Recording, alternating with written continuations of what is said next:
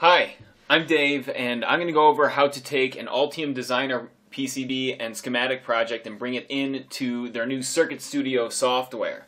They obviously don't want to have Circuit Studio and Altium Designer be exactly the same, so there's a couple things you have to do in order to get it from an Altium Design into Circuit Studio.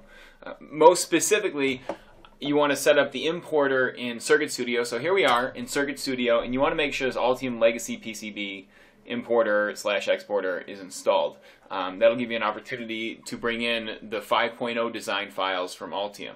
And that's the real trick with getting it from Altium to Circuit Studio, is they limit the design files that can come into Altium 5.0. And I know you're saying, like, well, I have Altium 15, so how can I get this 15.1 into Circuit Studio? And all you have to do, just like working with Microsoft Windows or one of those other pieces of software where revisions matter, is you have to save this PCB project to a 5.0 design. So let's first take a look. I've got a very simple board.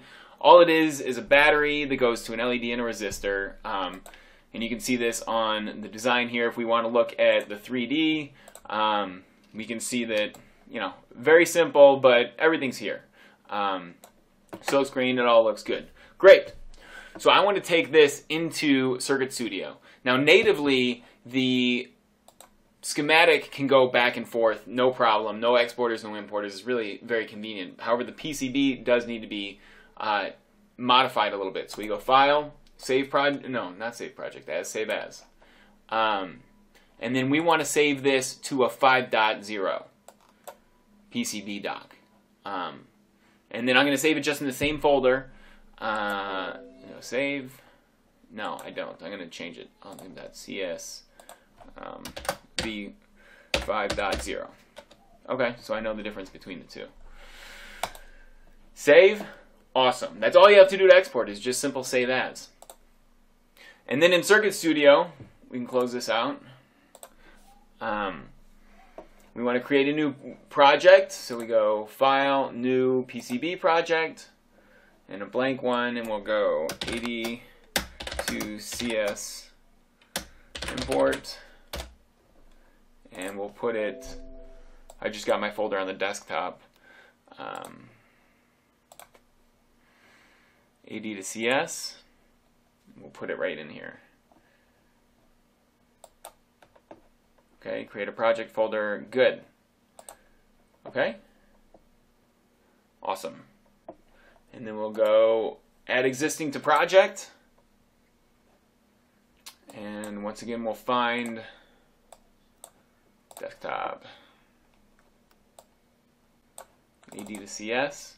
And we want to add the schematic, which, remember, it just goes right in. And actually, you know what? Since I don't want to mess that file up, I'm actually going to copy that and I'm going to paste it into this folder.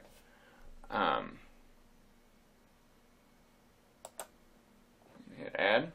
Good. So now that I've got my schematic in the system, I want to bring in the PCB file. Now I can't simply open the PCB file like I did, or add existing like I did with the schematic, because I need to import it. So I'm going to go File, Import, and I'm going to find, not Protel, I want Altium. Here we are. There's my file. Open it up.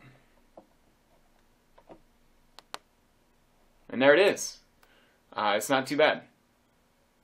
It's giving me a couple caution notifications, but we are good to go here. We got the pads. The pads came in. The silk screen came in. So I've got my schematic, and I've got my file right here. I did notice, however, when I view, if I switch to 3D, it modeled these two components as just straight extruded blocks. I'm not sure what's up with that. I contacted Altium. They said this is just a bug and they're going to fix it on the next rev.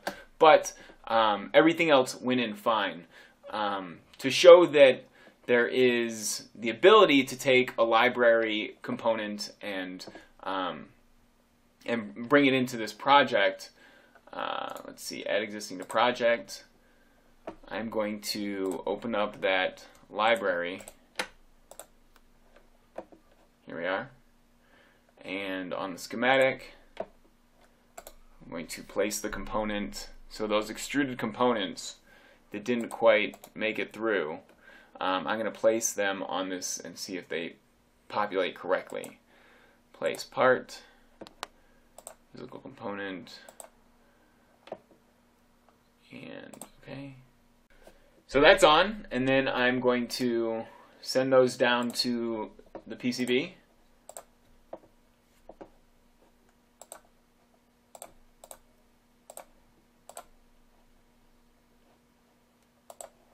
Execute changes, close, and there we have it. So our component here that didn't come in correctly, I guess this component goes with this guy, that these didn't come in correctly, you can place them in from a library and they work great, so it must be something with the importer.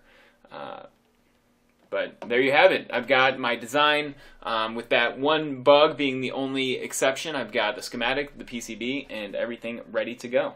I hope it works for you and you enjoy the tutorial.